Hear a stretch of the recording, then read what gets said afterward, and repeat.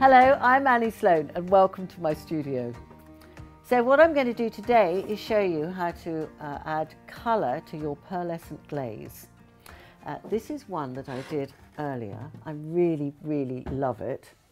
I painted it in Oxford Navy, then I did a matte varnish over it, and then I painted these sort of flower plants, whatever you call them, in white.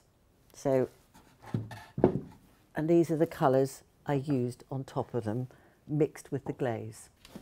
So I'm going to use these boards to demonstrate how I did it.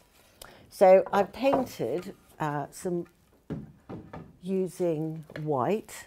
There's my white paint, and just making marks like that, either short ones or with a little detail brush. You can do little short ones, little fat ones, any mark you like.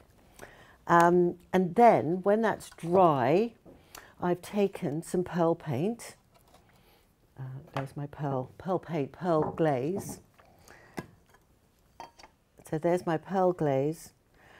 This is, it looks white, but it's in fact translucent. So I've got some there, and then I'm going to add just a little tiny bit of a colour. So let's start with burgundy. So burgundy is quite a strong colour. A little tiny bit of that, and it will make the most beautiful pink. So you need very little. You don't want to have lots and lots of it there. And then you can go over that. And I'd go right over it. So you go to the right to the edge. Sometimes I've just done a little bit of a little line through it. So it does look, oh, a little bit more. So it looks a little bit like a tulip or something. Just something to give it a little bit of shape. And then I'm going to do that with each one. Sometimes I've also, on that piece there, I think, I just used the glaze on its own, making the brush marks into the stripes that you want, so it gives you the shape of the piece. You can do a second colour onto there, a second layer, so there's now 3 onto that one, and that gives it a little bit more strength.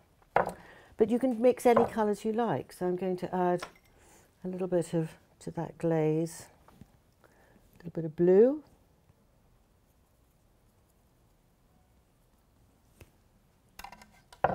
There's a little one there, and I quite like the fact that that white there is done so that it's solid in some places and thinner in others. That will give you again a nice sort of surprise to it all.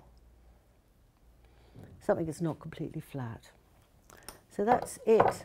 That's how I did it. Along the sides here, I just did layers and layers of colour. I could just keep on doing it, and maybe not doing it everywhere. So little bits, you'll get little bits of the red. I've done other bits where there's more blue on it. So it gives this beautiful shimmery sort of mermaidy look. So that's it. There's nothing that I need to do over this. I don't need to protect it. The glaze is going to be strong enough to withstand anything. The parts that are in the navy, they're already lacquered, so it's all done, finished. And it's a lovely sort of shimmery look on it.